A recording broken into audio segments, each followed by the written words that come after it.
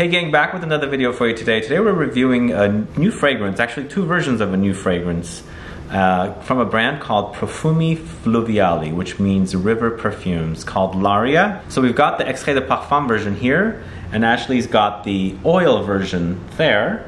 We're going to review these two, or just the one. They're both the same scents, just in different versions, as I said. We have two bottles to give away as well. We have a version of it in the Extrait De Parfum, and then we also have the oil version to two subscribers of this channel from the USA, Canada, and the European Union. So please stay tuned.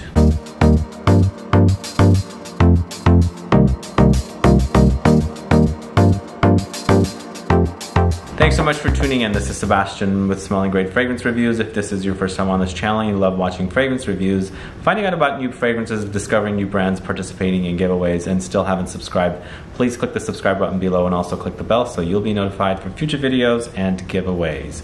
So I had met a perfumer a few years ago, almost a few years ago, by the name of Roberto Dario, and he told me to talk to the guys. This is Laria from Profumi Fluviali. This is a green aquatic or aquatic green fragrance, and it comes in a 30 ml bottle like this, and it's Extrait De Parfum, so it's very, very concentrated. You don't need a lot of sprays. The 30 ml bottle here retails for $140, and then the 30 ml bottle that Ashley's holding, it's the oil, so it's Extrait De Parfum oil, and it's $165. So very, very concentrated fragrances, and if you like aquatic fragrances, you're gonna love this because you only need a few sprays, if that, to last you the whole day. And the oil is so oily and rich. Ooh, yeah. And it's actually amazing. I'm not the biggest fan of oils because this is already oily on its own, but that is like pure oil. See, I am a fan of oils and just how they wear. It's really, really nice. So would you wear that after a shower? Oh yeah. Yeah? Or yeah. do you wear it any time of the day pretty much? Just put it on and... What I really like about this fragrance is that while it starts off aquatic and green, the coumarin notes really warm it up, which I think kind of makes it day or night wear. Okay. Yeah. So for notes here, what we have at the top are clary sage, seagrass, citrus notes. In the heart, you've got guaiac wood, cedar, chestnut blossom, and the base notes you have salt and seawater. Very, very interesting notes. I've never seen chestnut blossom in a fragrance before. Yeah. Have you? No, never. No? No. What do you think? To me, that I don't know if I've ever heard of chestnut blossom before, to be honest. Do you like chestnuts? You know, I've only ever had them once, and I don't remember what they were like. Well, you live in France. Oh, are they're you there? Everywhere. Yeah. No, they're there all the time. I haven't been that adventurous to try them. I love chestnuts. Oh, okay. Really, I have to give it love. a chance. It's very European though. Americans don't Okay, appreciate. confession time. My mom made chestnuts once, and I hated them. Oh. But I was very little. You know, I don't think I had a palate yet, and. Don't you know that song, Chestnuts Roasting on an Open Fire? Fire? One of my favorite Christmas songs, but not one of my favorite Christmas eats. Okay. So. But going back to the fragrance, it does have this nuttiness to it. Yes. Even though it's aquatic and it's green, there's something nutty in there. Is that from the coumarin, or is that? Yeah, it's the tonka. It's not listed here, but to me this is super coumarin forward, especially in the dry down. And when we're speaking about tonka or coumarin, it kind of has an almond-like quality, absolutely, right? Yes. Okay. Yeah. So the fragrance is all natural and very, very long lasting. Yeah. And also read that the oil, if you have a beard, guys, you can actually use it to put on your beard. Yeah. So. And now that I'm looking at the coumarin could be coming from the clary sage too, because that's kind of a prominent player in clary sage. Really? Yeah. Well, I'm gonna go ahead and spray it. I'll show you how it sprays. It's very oily. And as soon as you spray it, you get clary sage and the seagrass, I guess, with citruses. And then guaiac wood takes over, it becomes creamy. Cedar, and then chestnut blossom. I guess I don't really know how chestnut blossom smells. Exactly what it's doing in here, yeah. But perhaps the nuttiness comes from the chestnut blossom? Could be, yeah. Not sure. Not sure either. Yeah. Yeah. I think it's more of that coumarin. Right. That's what it is to me, but I mean, for all I know, chestnut blossoms could be very coumarin heavy. Right? So I'm just identifying it as like a single molecule. I feel like the oil, if you have dry skin, is super hydrating, which is really nice. And I get why you would want to put it on after a shower, because it is a good way just to like retain that moisture while smelling good. You know, I don't typically love aquatic fragrances. You do know that, right? But here, I really like it. And it's also, my palette is opening up to aquatic fragrances, but it's very, I like the nutty factor about it, and I like the green quality about it. Right.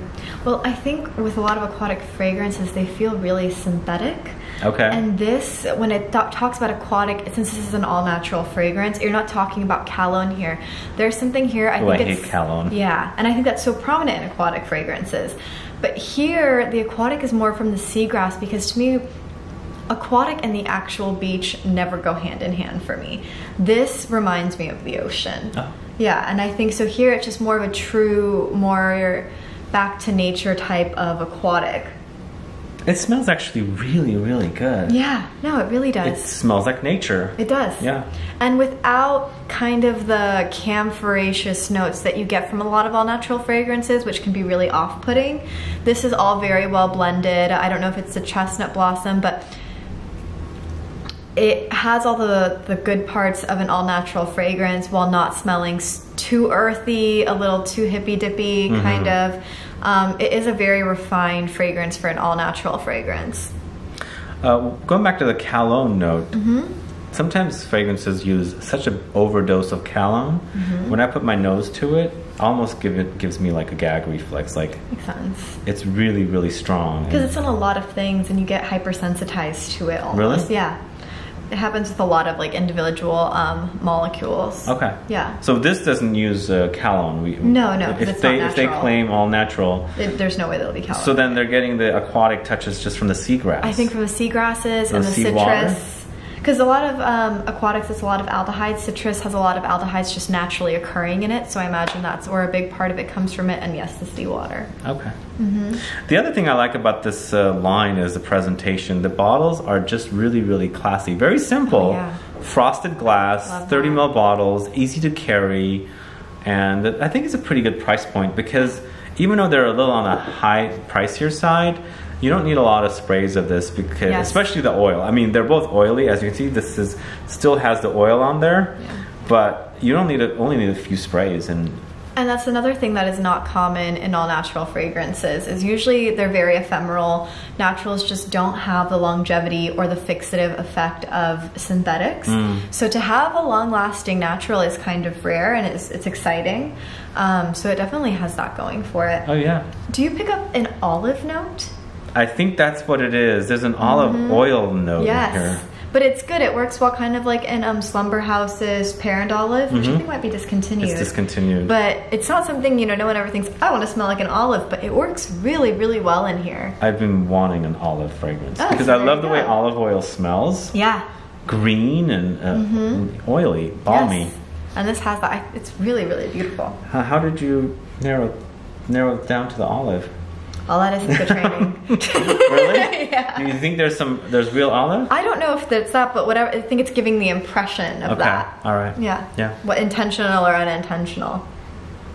The other cool thing is it comes in a box like this, and inside the box there's an actual little carry bag, and so the fragrance fits right in here, and you can take it on the go, and the box fits like this.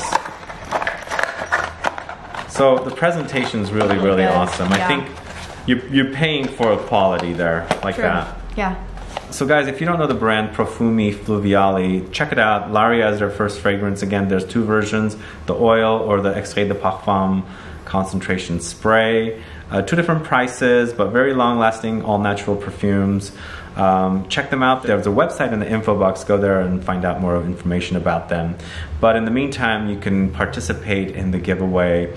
We have 2 bottles to give away, one in the oil, one in the Extrait De Parfum version. Subscribers of this channel from the USA, Canada, and the European Union. What should we have them do to participate? Ooh. Maybe either their favorite natural fragrance or their favorite aquatic fragrance. Maybe they can choose either or. Yeah, either put down your favorite all natural fragrance or put down your favorite aquatic fragrance. And also, in addition to that, please let us know what you liked about this review and what you like about the idea of Laria. Guys, are you familiar with Profumi Fluviali Laria? Have you tried it? Are you curious to try it? If you have, tried it or are curious, put a comment down. Let us know why you want to try it. Also, guys, if you have any questions or comments for us, please list below. Other than that, please like this video, please share it. Follow me on Facebook, Twitter, and Instagram, and I'll be back with more videos very soon. Have a good one. Goodbye. Bye.